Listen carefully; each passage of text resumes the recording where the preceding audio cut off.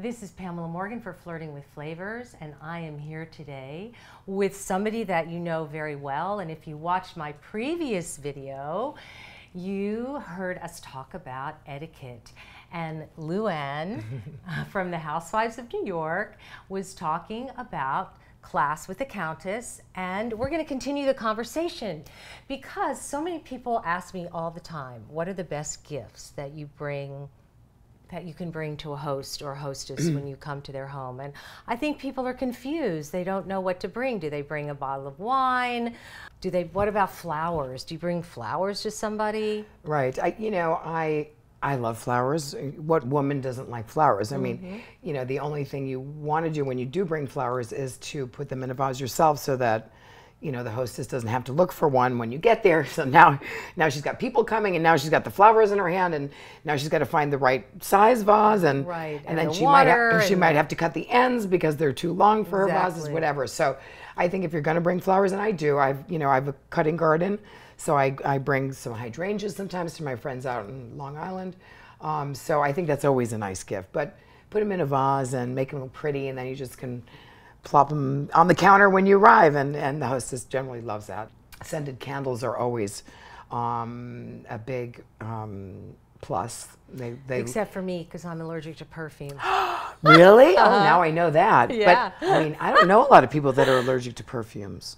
Really? Yeah. Wow. Yeah. Okay, so I actually end up re-gifting my scented candles. Oh, you do? Oh my gosh, you can always give them to me. Okay, that's good to know. So what else? I mean, I think people love champagne or chocolates, a bottle of wine. Something that's packaged already that they don't have to do anything with, right? Exactly. And even, if you make a fabulous dessert, you can always bring a fabulous dessert. It depends how personally you know the person and what they like. If you know your hostess and she likes something in particular, how great is that to get one of the things that you love the most? It's the best. Isn't it? Yeah. All prepared, ready to go. And it's always so much more wonderful when you've made something yourself and then you bring it to somebody. I think too. I think so too. I think it's a really nice touch. You don't have to spend a lot of money. I think it's all about... No, it's really not about the money. The thought that counts. But I do think it's so important to bring a gift to a hostess who's having a party. I think it's a nice thing, and I think it's a picture frame too. I always find that when people bring me picture frames, I love that. Never enough silver picture frames. Yep. Well, and you've got a lot of great places to put them in here. I know. It's a great house for picture frames. It is. It is. So, Luann, thank you so much for being with me today. This is Pamela Morgan for Flirting with Flavors, wishing you beautiful entertaining. And don't forget, Luann has a new clothing line on evine.com.